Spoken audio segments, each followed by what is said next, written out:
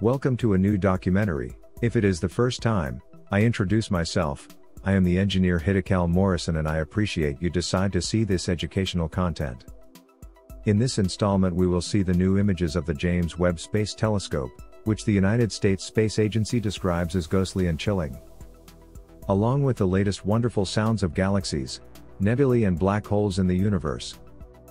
Join me, thanks to applied technology, in this new educational adventure. From the perspective of an engineer. Let's start.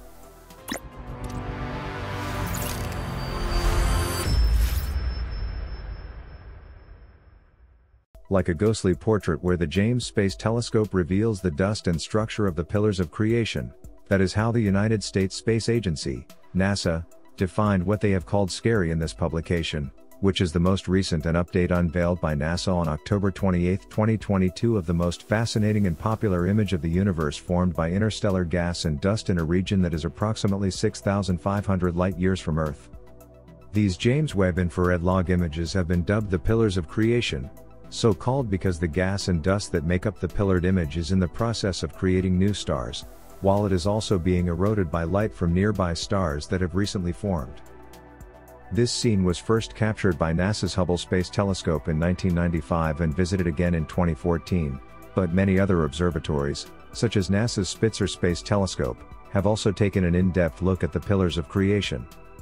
With each observation, astronomers gain new information and, through their ongoing research, gain a deeper understanding of this star-forming region.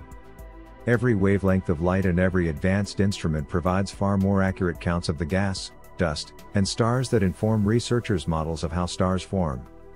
As a result of the new MIRI image, astronomers now have data in mid-infrared light with higher resolution than ever before, and will analyze their much more precise measurements of the dust to create a more complete three-dimensional landscape of this distant region. Let's see next why NASA calls these new images from the James Webb Space Telescope spooky and listen to the latest sounds of the universe. But first, I ask you to support us by liking this video, sharing this video with your contacts, and subscribing to this channel, turning on notifications, so with your support, we can continue to frequently generate interesting documentaries on aerospace technology and the universe. Thank you for contributing to the creation of educational content. Sometimes I think that the strongest proof that there is intelligent life in the universe is that no one has tried to contact us. Bill Watterson, American cartoonist, author of Scientific Humor. NASA explains in this statement that the mid-infrared view of the pillars of creation captured by NASA's James Webb Space Telescope has a chilling tone. The thousands of stars that exist in this region seem to fade, as stars do not normally emit much mid-infrared light, and seemingly endless layers of gas and dust come into focus. The detection of dust by the Webb Mid-Infrared Instrument, MIRI, is extremely important. Dust is one of the main ingredients for star formation. Download the full, uncompressed version and supporting images from the Space Telescope Science Institute, STScI.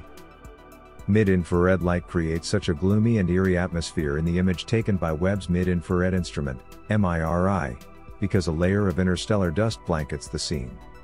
And while mid-infrared light specializes in pinpointing where dust is, stars aren't bright enough to show up at these wavelengths. Instead, these towering pillars of leaden gas and dust glow at their edges, hinting at the activity going on within. All this combined generates these images that, in accordance with the human visual interpretation of giving form and interpretation to what you see, can give the impression of gloomy, ghostly and chilling, as NASA has described it. To help understand and feel the universe in other ways, even though space is mostly silent. The data collected by the telescopes can be converted into tables, graphs and images. Something that has been harnessed by a sonification project led by NASA's Chandra X-ray Observatory and NASA's Universe of Learning program, where data from the world's most powerful telescopes is transformed into sounds. This fabulous work allows us to interpret data from cosmic sources with a different sense, hearing. Let's listen next to these, which are the most recent sounds of the universe. This is a cluster of young stars, about 1 to 2 million years old, located about 20,000 light-years from Earth. In its visual image form, the Hubble data, green and blue, reveal thick clouds where stars are forming, while X-rays seen from Chandra, purple, penetrate through the haze. In the sonified version of this data, Sounds travel from left to right across the field of view with brighter light producing a louder sound. The Hubble data is reproduced using strings, either stippled for single stars or bowed for diffuse clouds. Chandra's X-ray data is represented by bells, and more diffuse X-ray light is reproduced with more sustained tones. Let's listen.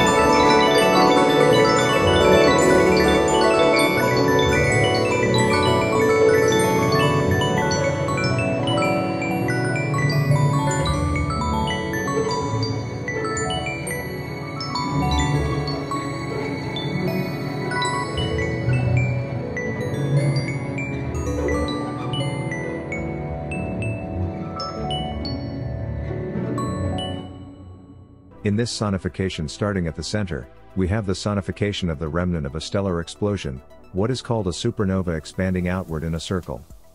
The image contains X-ray data from Chandra, where the various colors represent small frequency bands associated with different elements moving to and from Earth.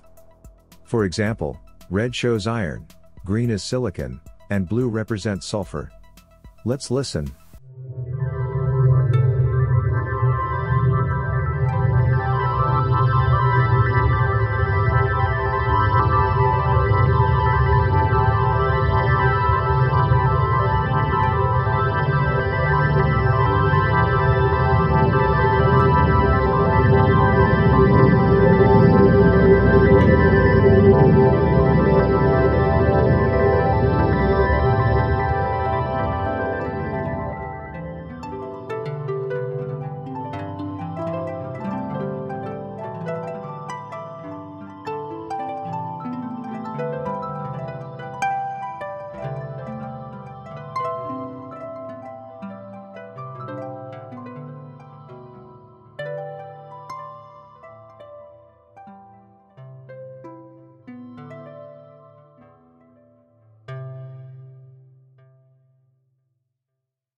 Whereas this sonification is of the giant black hole that has been named Messier 87, M87 for short, and its surroundings have been studied for many years and by a variety of telescopes including Chandra, Blue, and Very Large Array, Red and Orange.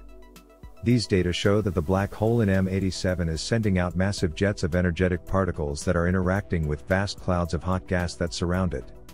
To translate X-rays and radio waves into sound, the image is scanned starting at the 3 o'clock position and moving clockwise like radar. Light further from the center is heard at a higher pitch, while brighter light is stronger. Radio data has a lower pitch than X-rays, corresponding to their frequency ranges in the electromagnetic spectrum. Point sources in the X-ray light, most of which represent stars in orbit around a black hole or neutron star, are played as short, pulsed sounds. Let's listen.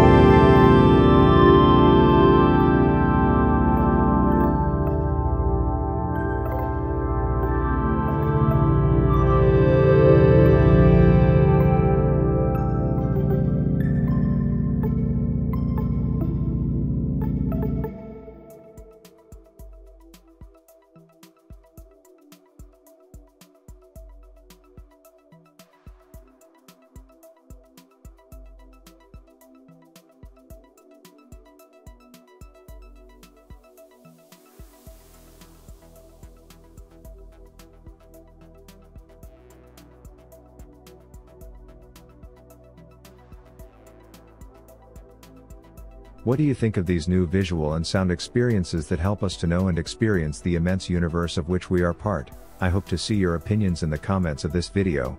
Remember that I always read them.